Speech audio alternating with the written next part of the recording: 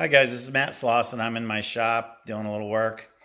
I teach full time, so this is my part-time gig is repairing and making musical instrument parts. So some of you might recognize this saxophone that I've got. This is one of my two 28M Conn saxophones that I have, and I have the guard off it, the plastic guard, because I have to fit a bunch. I just got done making some guards, and I got to fit them to my saxophone. So I thought in this video I would talk a little bit about this saxophone and the plastic guard, because for some reason I get people asking in spurts. So I'll go months and months without selling a 28M guard, and then all of a sudden I'll have to make a dozen of them. So, and they didn't make that many of those saxophones, so that's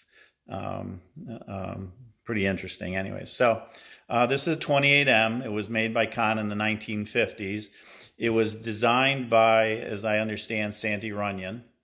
And it's got some really interesting features, one of which is the key guard. So let me talk about that real quick. So the bell key guard, which I have off right now, is plastic. And the original guard, which I have one, here we go. So this is an original plastic key guard. It's vacuum formed, and it's made out of what I believe is polystyrene, because polystyrene gets really brittle as it ages.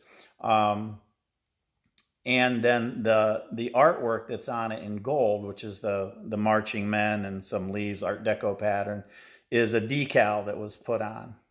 So these, on almost every one I've ever seen, is broken.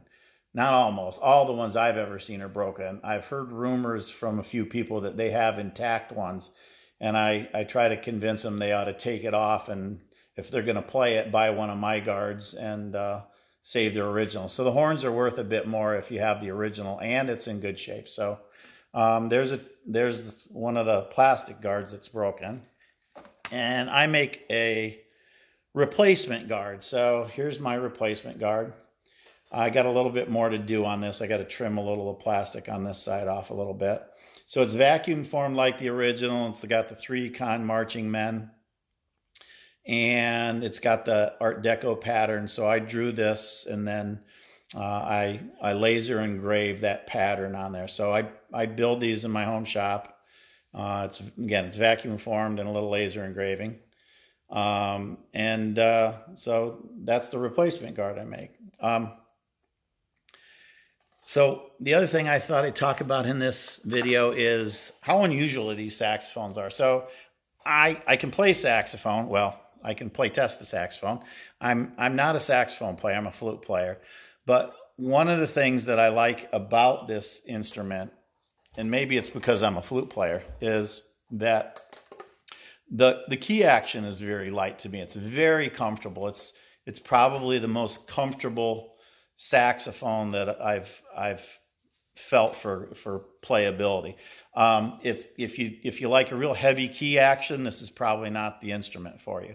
But to me, I really like that. I like the feel.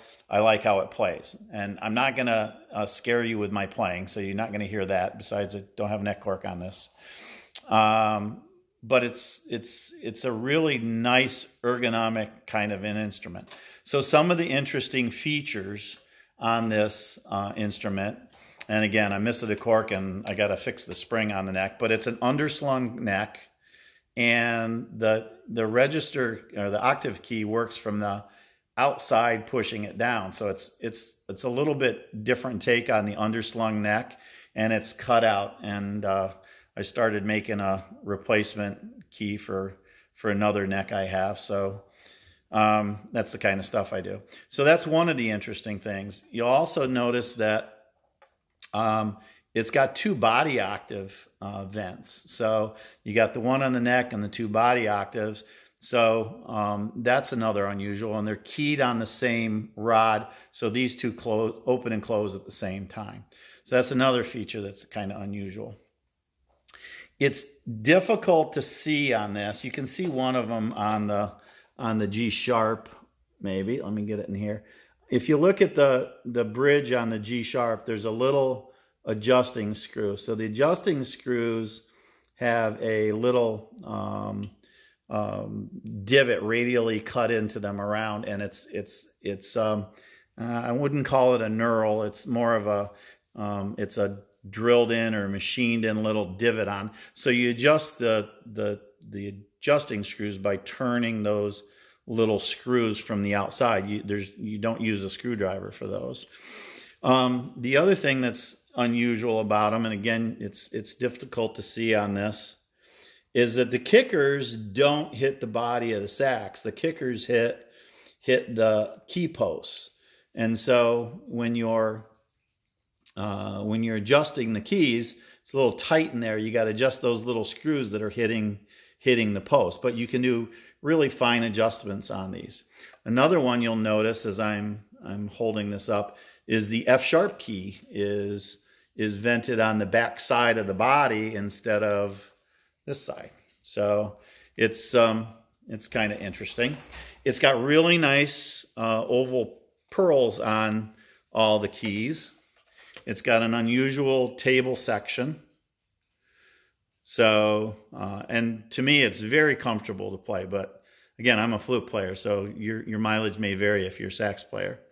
It's got a very nice kind of a leaf pattern that's, I would consider, an Art Deco. And so this is, as far as I know, this is an original finish on mine. And then probably one of the most unusual features as far as techs are involved in and would be interested in is all the long screws.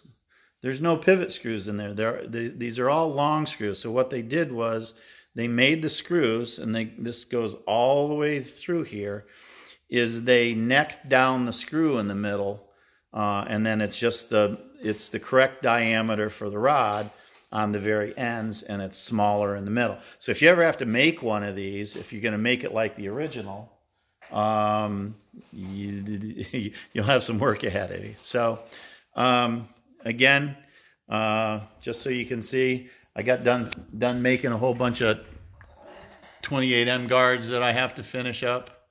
Got to put the gold in them and drill the holes. And there you go. That's a little bit about 28M alto saxophones.